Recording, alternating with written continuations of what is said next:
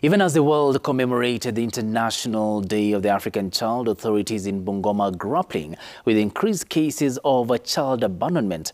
The county is faced with over 700 children who have been abandoned by their parents, causing concern among authorities. A report released by the Directorate of Children's Services shows that 70% of reported child abuse cases in the county are cases of child neglect.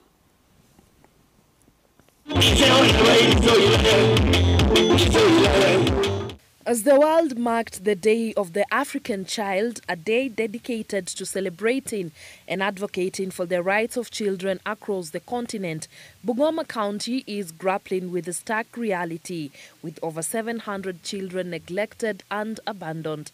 The Bungoma Directorate of Children's Services has raised alarm over the increasing number of parents who neglect their children and has called for collaborative efforts to protect and uplift the vulnerable children in the country. Last year we had about 4,900 and something cases of child abuse in the county. Out of this 4,000, we had about 70% neglect cases. The rest are custody, custody, orphanhood, defilement. Those are very less, a few. But neglect actually ranks high. About 70% of the cases that have been reported in the county. Then there's also a program on supporting children who have been abused.